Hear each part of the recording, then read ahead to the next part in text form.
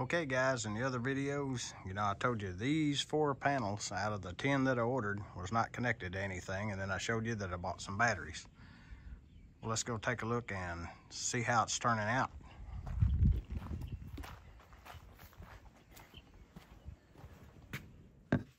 Those solar panels are penetrating the wall and coming through this conduit.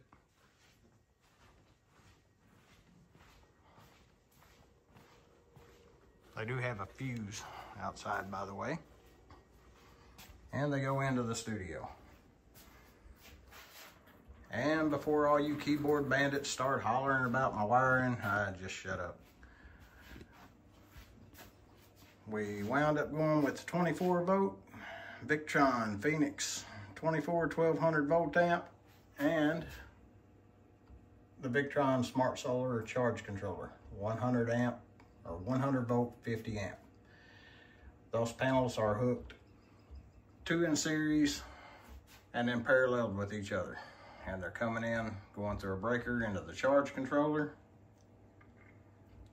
which runs down to the lovely batteries. And you can see my rat's nest of shit fastened to the wall back there. But what we've got is some A&L fuses, a couple of bus bars. These are 2S, 2P, just like the solar panels. We have a shunt, and the shunt goes to the meter here. And the system's been up and running for a few days, and I must say, I'm nothing but impressed. Couldn't be happier. Far outperforming my old system. And if it performs well enough that I forget about it, it ain't no big deal, because I won't forget to water the batteries and all that kind of mess. So, so far couldn't be happier with the current setup. And what I've done is, you can tell where all this bird's nest is plugged in together.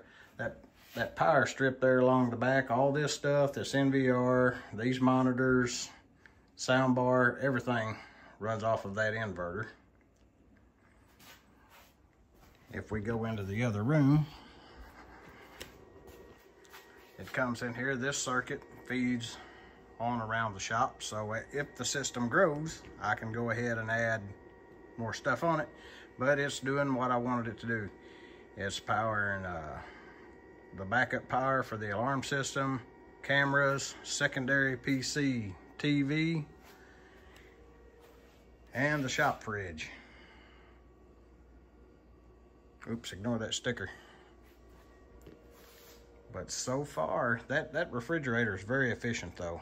I put a kilowatt meter on it, and it pulls, I left it on there for about 2 weeks, and it pulls about a half a kilowatt hour every 24 hours. So it's really not putting much of a load on the system.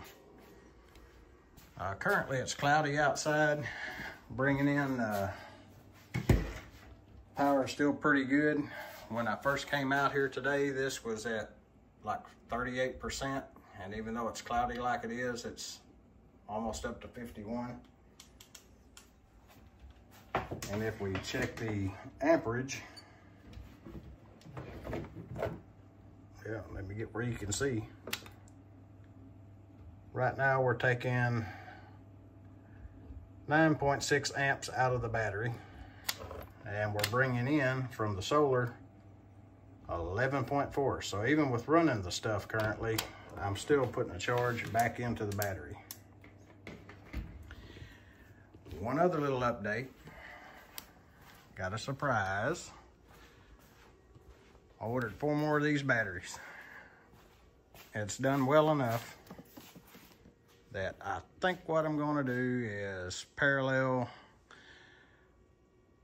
put 2 more in a series, 2 in a series, and then parallel those with the other 2, and that'll max it out according to the little diagrams on the top, and from what I've read on the website. They're saying you could do a maximum of 4 and then 4 strings parallel. So you can parallel 4 and you can do up to 48 volt. So that would give me approximately a little over 10 kilowatt hours worth of power on that system. Because right now, when it's super cloudy for like, it rained for like 3 or 4 days, I actually had to put a charger on the system to bring the batteries back up. And I believe I'm gonna add, well, I've already ordered it. I know I'm gonna add it. I've ordered some more solar panels and stuff. I'll try to get you some photos and pictures of that kind of stuff when it comes in on the truck and on the pallet, and we can go through it and look at it. But anyway, system's up, running great.